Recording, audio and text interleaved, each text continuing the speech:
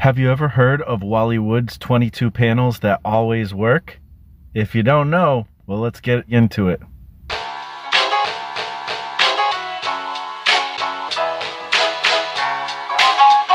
What's up, y'all? My name's Marshall Lee, and this is the Marsh Makes Comics YouTube channel, and today we're going to get into another Level Up Sketchbook exercise.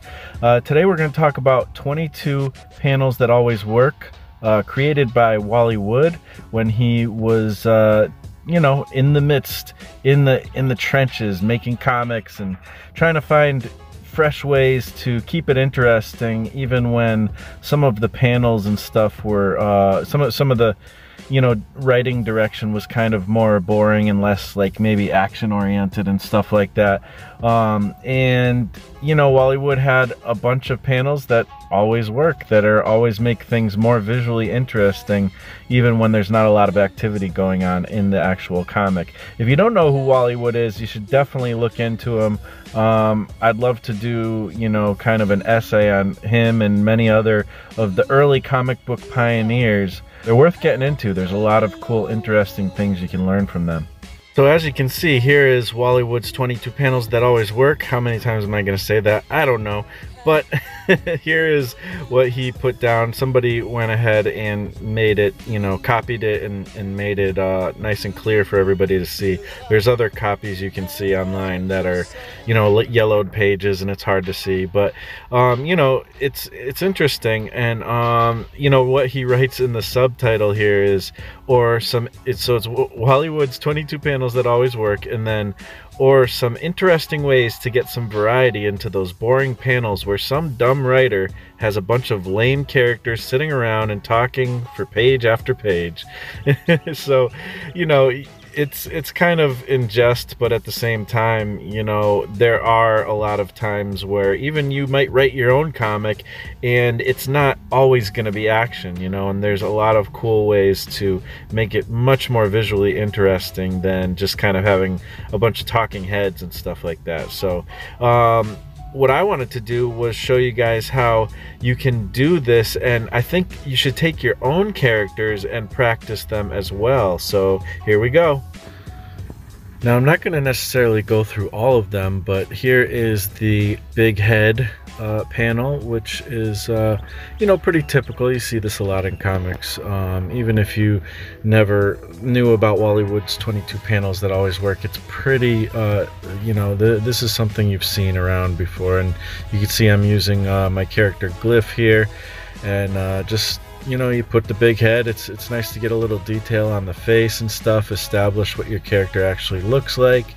And you know, it's just more interesting than if it was kind of a mid-size shot and everything. And like I said, I'm not going to do necessarily every single one of these. I was thinking about doing every single one of these, and then as I did it, I actually did sketch out every one of them. But as I did it, I was like, you know what, there's no real need to do like every one of them. But, you know, pick and choose what you like, and trust me, this will make your comics even like kind of have a little bit more of a professional look and everything. I like this one, back of head and part of head. So this, you actually see this kind of framing in films a lot of times, where you kind of see over the shoulder of a character, and you're really kind of focusing in on the character kind of in the background, and you get a little bit like a part of their head, or you might get their full, you know, kind of torso and head and everything. But you know, like I said, you see this in movies and TV shows a lot. You know, see, I remember soap operas. There's certain things you would see, like you'd see a character kind of turn their back to the other character and then talk to them and stuff. That's kind of a different version of that. But yeah, I don't know. It's just interesting, and it makes it a little more dramatic way to kind of, you know, put your some more visual interest in. So let's see, you can see my character Stick Up Kid here in the foreground, and then there's Tusk there in kind of the background. He's like the big bad guy of the Glyph comics, which I'll be working on soon. And then here is another kind of simple one, the extreme close-up. Trust me, there's some more interesting ones coming up after this, but you know, I really like this. Again, it's similar to the big head, but you know, you really get to get in some detail, and you can kind of, it's like it's an added amount of intensity, and this is all about storytelling, you know, like you know, these are just different ways to tell the story better. Like this shows that he's not just angry, he's ready to like pounce, he's ready to do something about what's going on or whatever. And it's just more intense. And this is Corncob Rob, and there's a full comic you can read that I created with this character.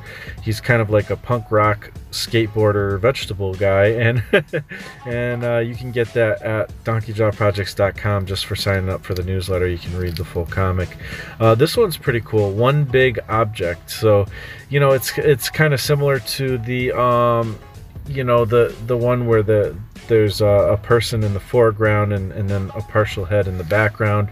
But you know, you could do a lot of different things with this. A lot of times, you know, it's good for like a fight and stuff. You show like somebody's about to fight with like have like a knife fight, so you might show the hand with a knife, or you know, all kinds of different things. A hand with a gun, or you know, you could show any kind of object. It doesn't have to be a hand with anything, you know. And you know, it's just a great way to kind of frame up the shot and make it, again, much more visually interesting. Once again, we got Glyph in the foreground, which you only see his hand, and then my other character, what's his name, Limelight, in the background. And he's kind of a mysterious character. He's going to be interesting. I can't wait to get to actually working on this comic soon, because yeah, it's going to be really cool. Fway Storm's helping me out with this. So this one's profile with no background, and it's kind of weird because you would think it would be like profile facing each other with no background or something, but you know, just because they are in an environment doesn't mean you have to draw the background. I mean, you should establish the background here and there, and you should draw backgrounds, but sometimes it's actually better storytelling to not draw a background. And this one here, speaking about backgrounds, is small figure and then pattern background. So I kind of changed it from a term called Ben Day, which comes from, it's an old illustration term that comes from a guy, I think his name was Ben Day or something like that. And basically what it means is it's like a pattern in the background, or some kind of like cross hatching, or you know, it's more about like kind of shapes, and you're bringing attention to the figure, but you kind of, by having just like a repeated, you know, background or whatever. So there's a lot of different ways to do that. It's a little confusing when you see the actual 22 panels thing, what Ben Day is. You got to kind of figure it out, and people have explained it, and it seems like a lot of times they don't even know, and I looked it up on Wikipedia. It basically said it's like a pattern background. And this one is foreground framing. There's a lot of cool, interesting ways you can frame different things in illustration, and this is one way to do it. You know, kind of silhouette the foreground. You know, I'm using trees and stuff here, and then the figure's right in the middle, and it just frames it up right nice. So hopefully you guys dug this. Hopefully this was helpful for you. Let me know if you have any other suggestions, and yeah, we'll talk to you on the next one. Peace out.